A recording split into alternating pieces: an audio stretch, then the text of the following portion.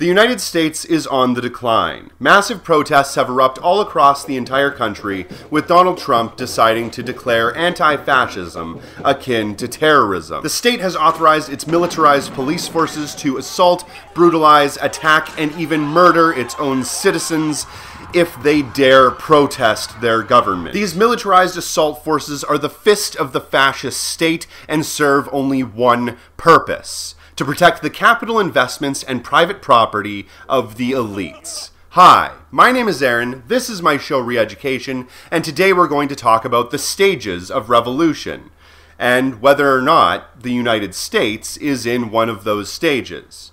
With all that being said, let's get started. So as I said at the top of this video, obviously the United States is currently in a decline, but we're going to find out if this decline is in fact part of a larger picture, possibly a revolutionary picture. A lot of people out there are saying this is the revolution, and a lot of people are saying this is nothing close to a revolution, this is just a small blip, and it's going to all be over and everything is going to go back to normal right after this. And I want to at least take a look in this video and dissect exactly what that means, how this has played out throughout history, and if, in fact, this is part of a larger picture, or if this is nothing at all, just a blip that will just evaporate and vanish. So to really find out if any of this is going to amount to anything at all, or if in fact it is the beginning stages to a revolution, we are going to look at a chart that was loosely based off of ideas from The Anatomy of Revolution by Crane Brinton, a 1938 book that basically described how several different revolutions of that era had gone down. Now, I've taken some of the research that was done by Crane Brinton and that book, and I've basically applied it to our modern day, and take a look at some of the other revolutions and how they evolved over the last 90 years since this book was written. Now, I'm going to be working off of a chart that I'm going to display right here that I basically modeled after the research that I found while looking into this whole anatomy of a revolution idea. And the chart basically goes through 4 different stages. Stage 1 is the moderate or normal period, where it is basically defined as an old order being in control, limited change, limited enfranchisement, and a lot of class conflict.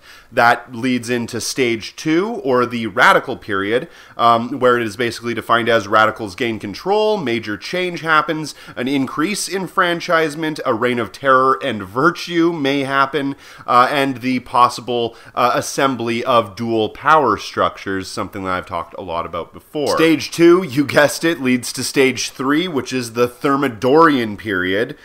Basically, that's defined as a reliance on a strong man or strong leadership. A new order is formed, a vision of the revolution is possibly forgotten, and a period of decadence ensues. And stage 3 leads then to stage 4, the recovery period, where everything sort of recovers and comes back to a normal or a new normal, depending on how things turn out. Now I'm going to show a chart beside me here talking about stage 1, and stage 1 is basically defined by having the old order still being in control, limited change, and limited enfranchisement, basically meaning people's ability to vote or have a say in what happens within their society. It's important to note that within this stage, if all of the criteria aren't perfectly met, usually revolutions are often quelled. So we can pretty much say that most revolutions die within the first stage. Now, the very first event in this stage is the decline. If you're to use the revolution as a flu analogy, this is basically the incubation period. This is when all of the things that are happening within the society are bubbling up to the point of a spark or a breaking point when something happens. Now, there are a lot of different things in this decline that result in the breaking point, and if a country is, in fact, in decline, it doesn't necessarily mean that it's going to lead to a revolution. In some situations, the decline can happen, and the country can just fall apart without any revolution, and everything just becomes disarray, madness, and usually ends in warlordism and factionalism and stuff like that. But some of the defining factors of a decline are massive inequality, famine, strife, war, disease, man-made or natural disasters, drought, economic collapse, incompetence, colonization, poverty, humiliation, taxation, execution debt, of innocence, bureaucracy, surveillance, restriction of corruption, loss of laws, disenfranchisement, oppression, state brutality, superstition, and factionalism. Now you could go on and on ad infinitum on all of the different things that add to a decline, but these are basically the main things that I've found in the revolutions that I've studied and the ones that we're going to talk about in this video. Now if you haven't noticed, the United States has many of those different characteristics already checked off the box.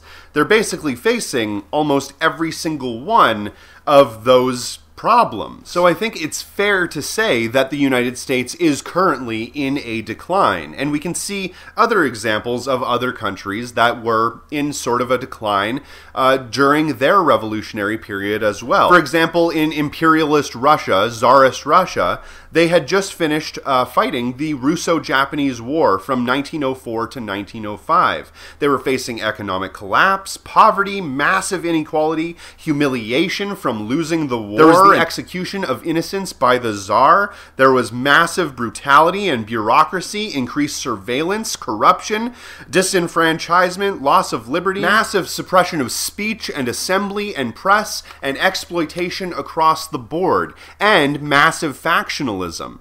That's what basically led to the spark that ignited the fire of the revolution in Russia. The decline of Tsarist Russia was going on for a long time. Tsar Nicholas was extremely incompetent, and he was tormenting and torturing his people in many different ways, and it was basically inevitable that a spark would light that tinderbox and ignite a fire of revolution there as well. You can see basically the same sort of thing happening in imperialist China before they had their revolutionary period as well.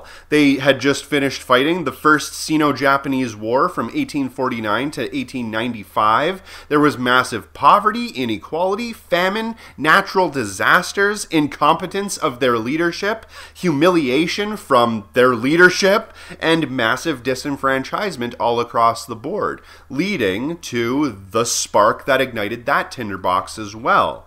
And we can also see that in another example, Germany. Right after World War I, Germany was in complete disarray. They lost the war, and they were suffering from massive inequality, poverty, economic collapse, taxation, debt. Thanks to the Treaty of Versailles, they had a massive amount of debt that they had no way of ever paying back.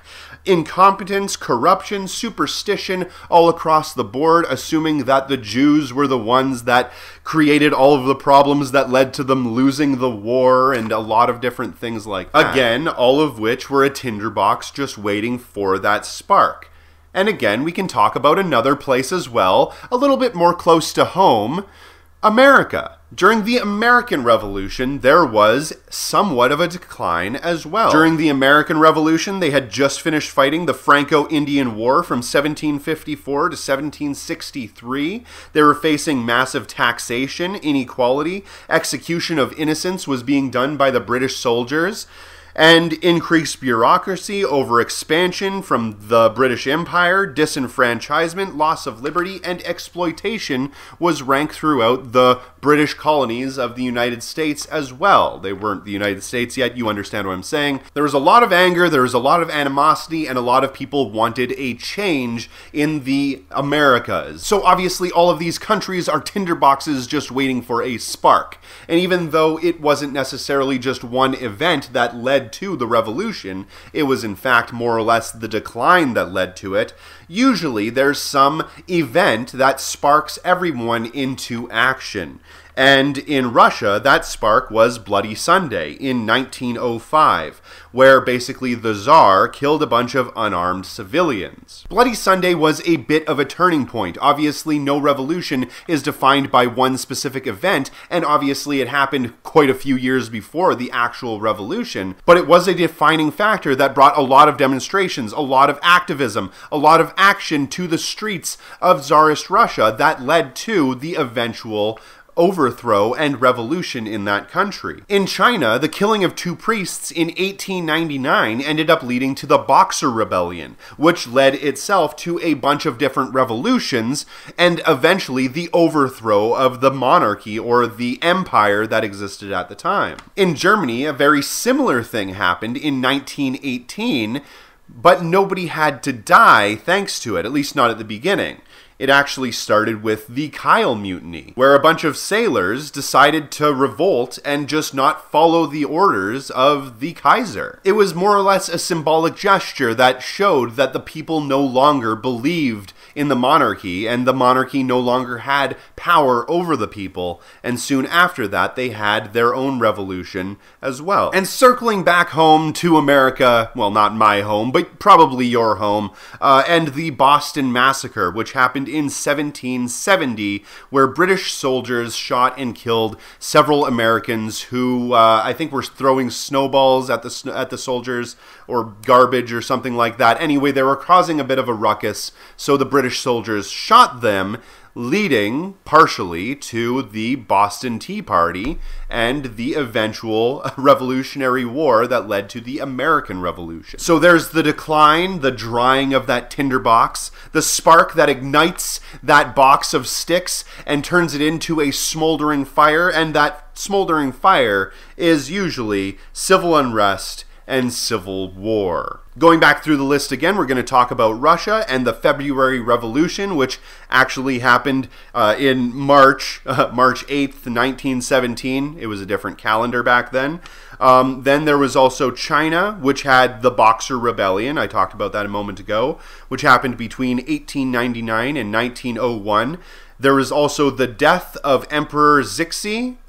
I'm positive I'm pronouncing that name wrong, which happened in 1908, the Wuchang Uprising, which happened in 1911, the Xinhai Revolution, which happened in 1911 and 1912, which eventually led to the overthrow of the monarchy and the institution of a completely new government. Now, there are major differences between the February Revolution and the revolutions that happened in China, specifically in regards to time scale. In Russia, the time scale between the February Revolution and the abdication of Tsar Nicholas was like 7 days, whereas in China, the time scale between the Boxer Rebellion and the abdication of the last Emperor Pui was about a decade, 12 years or so. So there's no real way of knowing how long any of this could happen. And in fact, in Germany, it was very similar. After the Kiel Mutiny, there was really only one uprising that happened, and it was from the communists during the communist Spartacist uprising, which was basically a general strike from what I remember, and it was quelled very quickly by the Freikorps. And back again to revolutionary America, where we had the Boston Tea Party and Paul Revere running through the streets screaming that the British are coming, basically announcing the beginning of the Revolutionary War. All of these ended up leading to what I was alluding to a moment ago, a boiling point, or a point at which that fire has either completely engulfed everything and ran completely out of control, or where everything is exhausted, and that fire is snuffed out usually by the old order. Like I was saying at the very beginning, most revolutions end at this stage, and it's at the boiling point, the next thing that we're going to talk about, where they usually end. In the specific examples I have here, that isn't where it ended. It actually went on to the next stage, but in a lot of cases it is. Let's go through the list. In Russia, it was the abdication of Tsar Nicholas on March 15th, 1917. In China, it was the abdication of Emperor Pui in 1911. I'm positive I'm pronouncing that word wrong. In Germany, it was the abdication of Kaiser Wilhelm on November 9th, 1918, and the subsequent murder of Rosa Luxemburg on January 15th, 1919, just a couple months later, who was the leader of that communist uprising. And once she was murdered, it was basically free game. That was the start of the Weimar Republic. And of course, America and their Revolutionary War, which ended with the surrender of Lord Cornwallis on October 19th, 1781. Now, all of these different events are all part of stage 1, the moderate period. And like I was saying at the beginning, most of these revolutions, most revolutions in general, usually end at stage 1 because it's such a large stage that a lot of different factors have to be all coalescing at once for it to actually fully evolve into the next step and become something of a real revolution. Now, a lot of these different factors were involved during, say, the uprisings that happened during the American Civil War. But the American Civil War never fully became an actual revolution. It went through the decline, the spark, the civil unrest, and civil war, and it even had a boiling point, but that boiling point resulted in the South losing and inevitably not being able to secede and become their own country or state or whatever they wanted. Many revolutions are quelled at that stage, but if they're not, then they move on to stage 2, the radical period. Now, it is important to note that stage 1 is basically the embodiment of class conflict, and it isn't really until stage 2 where that conflict becomes resolved. Now, it is also important to note that early on in this stage, usually there are a group of intellectuals that have realized all of the flaws and problems within that first stage, within the old order, and basically come up with plans and ways to correct them. We see a lot of that going on right now. Heck, I do that every single day for a job. Not saying that I'm an intellectual or anything like that, but we've seen that a lot, especially with the rise of Richard Wolff, the popularization of Bernie Sanders, and a lot of different things. There are a lot of people right now talking about the flaws, the massive flaws within the system. And usually those intellectuals are often followed by the rest of the proletariat or the rest of the public. Once they realize that there are massive flaws as well, they look at these new intellectuals as being somewhat of a guiding light. Stage 2, or the radical period, or if you're looking at this as the revolution as a flu analogy, this would basically be the height of the fever. Stage 2 basically is defined by radicals gaining control, major change, an increase in enfranchisement, reign of terror or virtue, and dual power. The reign of terror itself refers directly to the French Revolution and the Jacobins, where back then all of the old order or the elites were basically purged so the new order could come into power. The idea was that they could never form a new society if the old order stayed alive, and that's where you ended up with a lot of heads on pikes and that sort of thing. Kind of where the guillotine meme comes from. Now, the idea behind this reign of terror in referring to communist revolutions, they're basically referring to the purges that happened in Soviet Russia and also in communist China when they were getting rid of the old order and replacing it with the new one. Now, do I agree with the way that communist China and Soviet Russia handled their revolution after they actually revolted? Absolutely not. I have a lot of different criticisms for many, many things that they've done.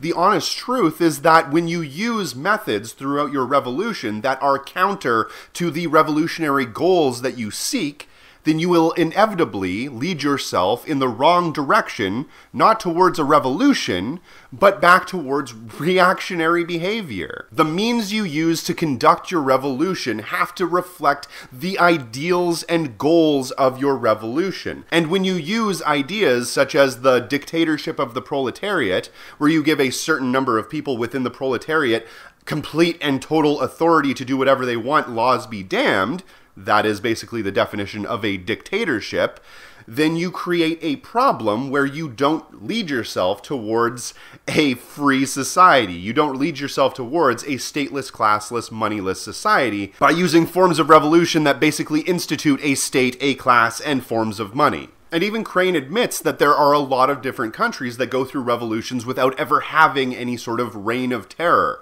A lot of the times, even if you look at certain countries having this reign of terror, you can tell that it's not really a reign of terror, it's more or less a civil war that was still going on. But there are a lot of examples where a lot of different countries don't actually use any sort of reign of terror at all. For example, the United States never had any sort of reign of terror. It wasn't necessarily because they wouldn't have had to, it's more or less to do with their geographic location.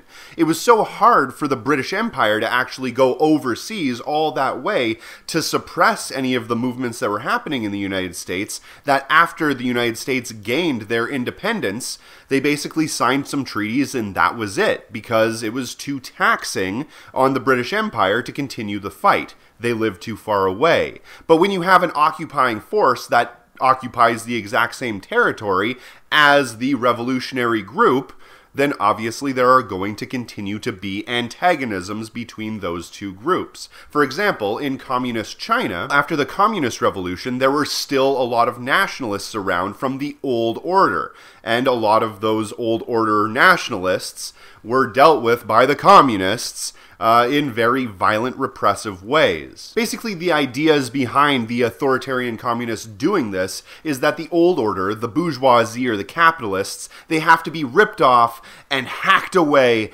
or they will inevitably gain back control again. They're counter-revolutionaries.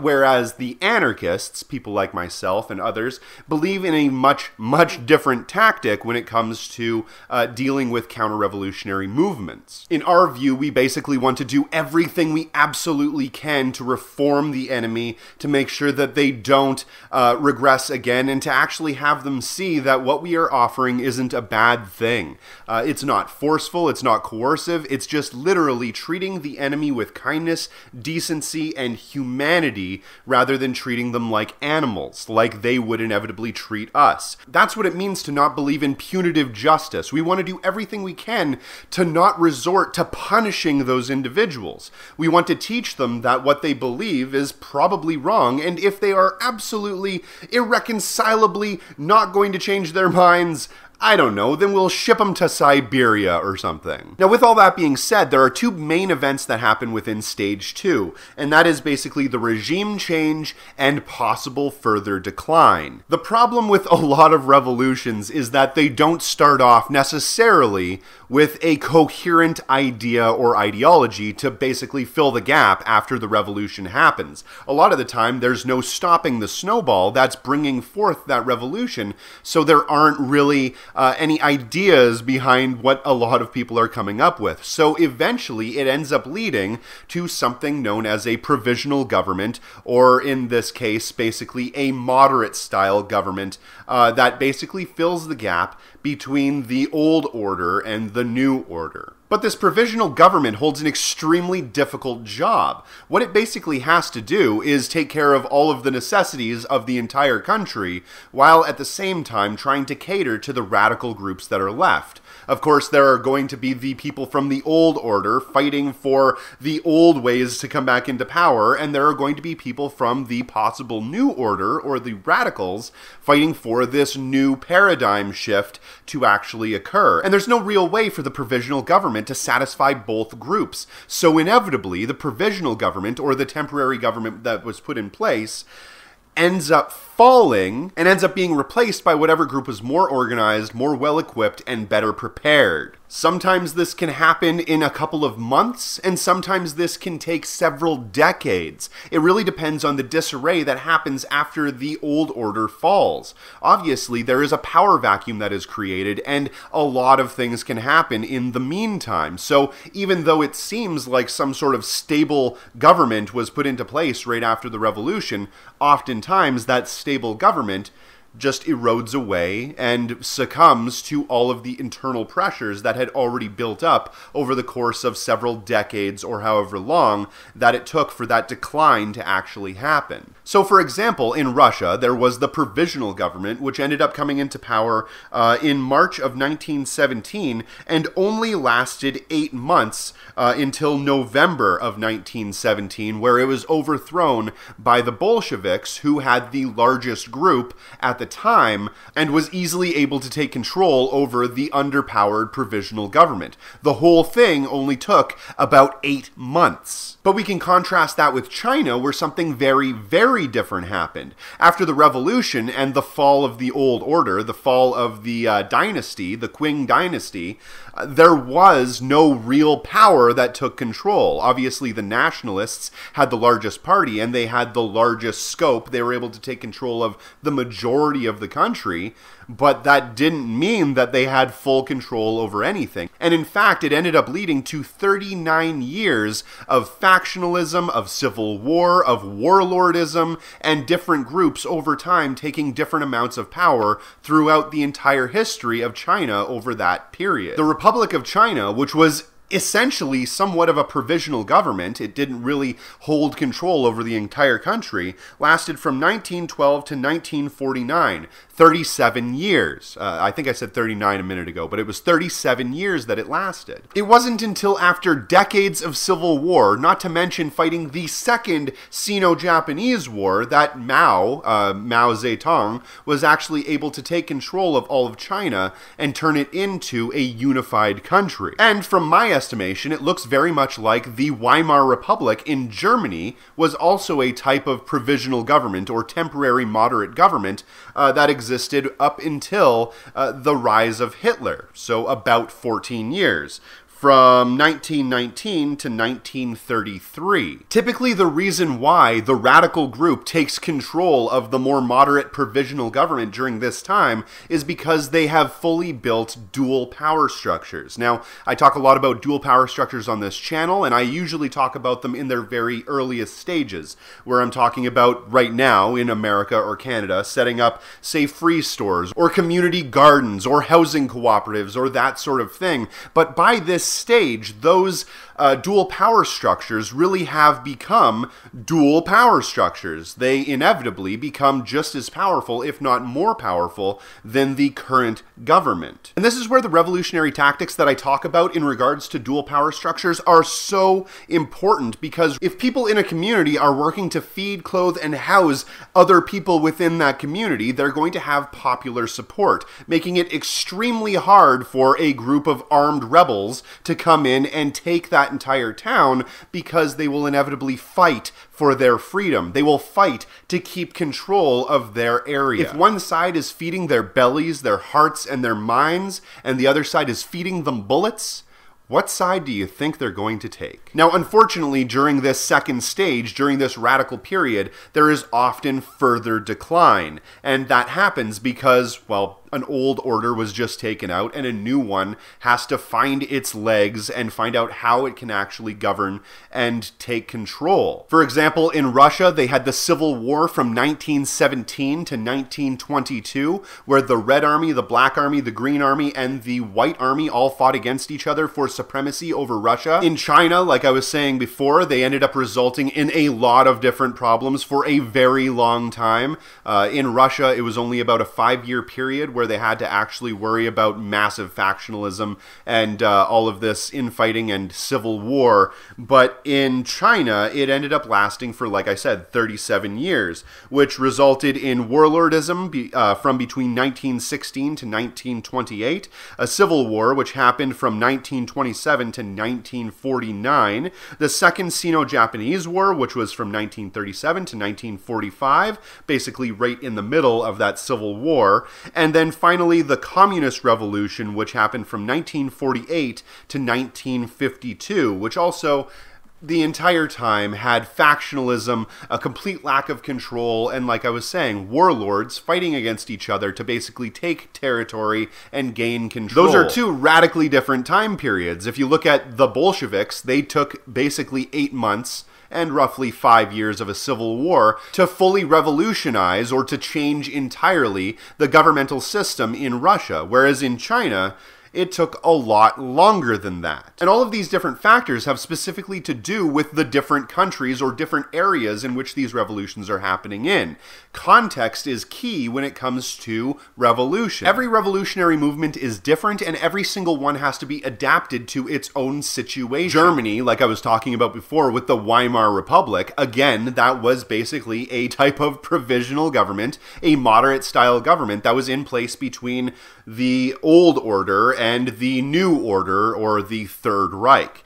The entire time the Weimar Republic existed, it dealt with massive problems. It had to deal with the hyperinflation crisis from 1921 to 1923, which resulted in the Berlin hyperinflation riots, which happened in 1923. There was also the occupation of the Ruhr region, I'm pronouncing all of these German words wrong, from 1923 to 1925, the Wall Street crash from 1929, Bloody May, which was a communist riot, which happened in 1929. 5 million people ended up becoming unemployed from the financial crisis in 1932, resulting in the election of Adolf Hitler, bringing Germany from stage 2 directly into stage 3. Now, before we move on to stage 3, I do want to note that in stage 2, there is a strong chance that this can result in a cycle of further decline and more regime change. If there's no revolutionary strategy or popular support, a new order will be unable to form, resulting in a constant cycle of regime change and further decline. You can actually see a very similar trend happening all the way back from the fall of Rome, where there wasn't any real major superpower that could take control of the area at the time, resulting in 1,000 years of feudalism. Okay, so if that cycle is broken, if they're able to break that fever, then inevitably what you reach is the Thermidorian period, or stage 3, the New Order. Now, the New Order can be defined in a lot of different ways, but often it has a reliance on a strong man or extremely strong leadership. The New Order itself is formed from the ashes of the old.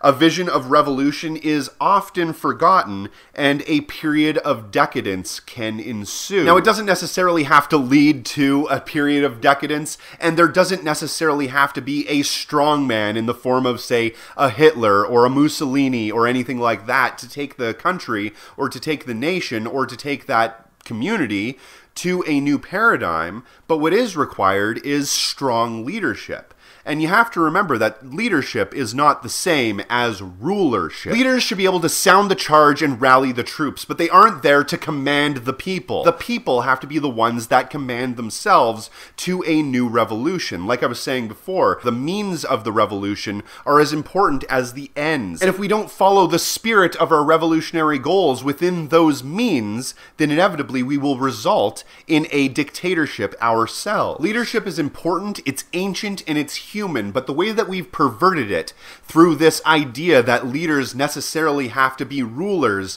is completely false, and it's antithetical to anything even resembling humanity. Leadership is important in situations where you don't know how to move forward and someone else does. Leadership is important in your job. If somebody knows more than you, they are able to teach and show you how to move forward. They're able to give you confidence and motivation and drive to push forward that goal. But they shouldn't control you. They shouldn't rule you. They shouldn't be the ones that dictate to you how to move forward. They should be a guiding light, not an iron fist. If we allow this period to be controlled by a tyrant, by a ruler, and not by the people, it will result in the old order just coming back into power. It becomes a restoration period where the old order is able to find its way back and take back control. This is what's referred to when a lot of socialists and leftists talk about a bourgeois revolution. The old order just finds its way back into power. This happened in France, this happened in England, and this happened in America. Even though the United States used the power of the people to gain their sovereignty and to fight for their freedom, it was a bourgeois revolution. The people that took control weren't the people at the bottom, they were the people at the top. They were the wealthy landowners, the businessmen, the capitalists, the bourgeoisie. They were taking control back from the monarchy. and they ended up putting themselves in control of the country. The American Revolution wasn't a people's revolution, it was a revolution of the bourgeois class, and they used the people to obtain that revolution, sure.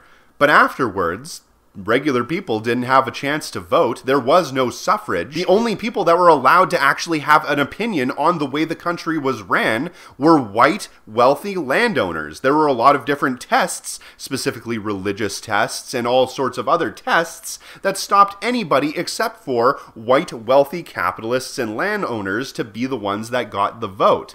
And it wasn't until about 50 years after the formation of America where white people, just general regular white men, were given the ability to vote, and another 50 years after that before black people were given the ability to vote. And even then, their vote was only worth 3/5 of what a white person's vote was, and let's not even start to discuss women or people that are in prison or naturalized citizens. The United States has never really given anybody the ability to vote or have their opinions heard, except for the bourgeois class. And you can see that even now, through gerrymandering and through all sorts of other voter suppression, your vote doesn't really matter even today. And obviously, decadence became the norm of the United States, especially in the bourgeois class. They just became lazy, they relaxed, and they started indulging in every luxury they possibly could. Now, going back to my examples, in Russia, they formed the Soviet Union from 1922 to 1991, a total of 69 years, nice. Also, China, which became the People's Republic of China from 1949 to present day, which was 79 years. And also Germany, which resulted in the Third Reich, which lasted from 1933 to 1945, a total of 12 years, and of course America, the United States, was formed from 1776 to present day, a total of 244 years. Now, obviously, a lot of people are probably asking themselves, why would I put the Third Reich in the New Order when clearly the Third Reich was defeated very quickly? And it's because the Third Reich, as opposed to the Weimar Republic, actually became more or less a unified country. Before then, a lot of different factional groups were gearing for control over Germany. Specifically, the Nazis were one of them. The communists were another. And Nazi Germany, for the most part, stabilized itself because it created basically a war economy. All of those millions of people that were unemployed just before the uprise of Hitler, they all got jobs working to basically build the war machine. The economy, for the most part, recovered, even though I wouldn't necessarily call it a recovery. Most of it was based off of IOUs, but for the most part, Germany's economy recovered, and it was only then destroyed or snuffed out by World War II, and the Allied armies collectively coming in and destroying Germany. Now, interestingly, Nazi Germany did have its own reign of terror. It wasn't communist terrorism, it was National Socialist terrorism, but they basically purged a lot of the people that they thought were the wealthy elites of their time.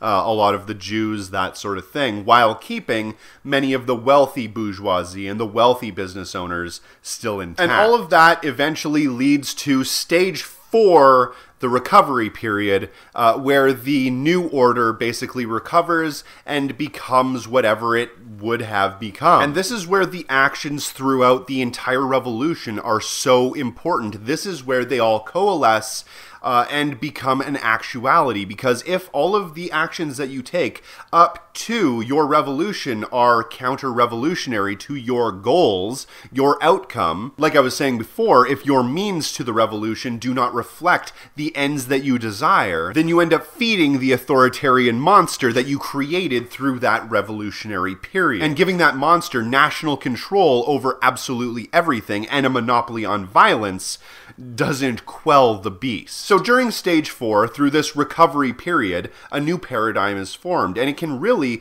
go in several different directions. But the 3 main directions that a lot of the revolutions that I've studied have followed are either through convalescence, restoration, or through reignition. Convalescence is basically going off of the flu theory, where eventually the revolution dies down and the country is able to basically recover from that fever and come out stronger and better than ever before. The example that is often used is the United States, how it was able to come out of its revolution stronger and more powerful than ever. But there are also other directions that you can go in, such as a restoration period, like I was talking about before, where basically the old order is able to take back control of the revolution and basically reinstitute themselves as the ones in control. Specifically, this is exactly what happened in France, when eventually Napoleon just came and took control over the entire territory, putting back in control the bourgeoisie class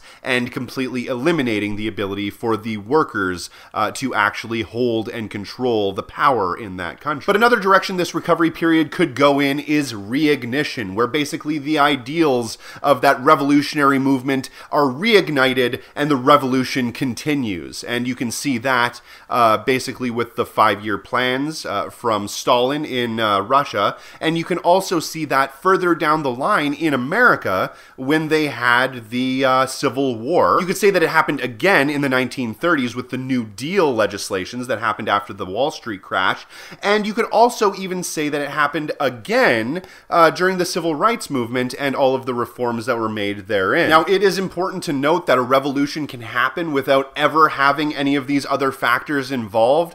For example, the Industrial Revolution never really had any sort of decline. It never really had a regime change. It never had any of those things. It was essentially a different kind of revolution, but a revolution nonetheless. And you can also have revolutions in other fashions as well. A very common form of revolution, and the kind of revolution that a lot of people think of when they're thinking about revolution, is something known as a political revolution. And that's something that Bernie Sanders talks a lot about, where it's basically a change-up of the ruling class. Essentially, the idea behind a political revolution is it changes up who owns and controls the political sphere, but it basically leaves classical property relations completely intact. So even though they might have a change of hands from a lord to a government official, essentially the employer-employee relationship, or the master-slave, or the king-serf relationship, the exploiter-exploited relationship